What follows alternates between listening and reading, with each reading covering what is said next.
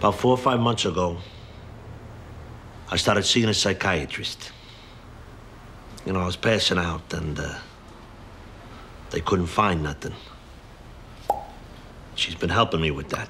Well, I'm sure you did it with complete discretion. And speaking for Pussy, if he's still alive, I'm sure he would agree. Business was not discussed. No names were mentioned. It's not the worst thing I ever heard. I was seeing a therapist myself about a year ago. I had some issues. Enough said. I learned some coping skills.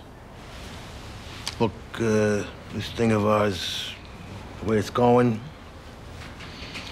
be better if we could admit to each other these are painful, stressful times. But it'll never fucking happen.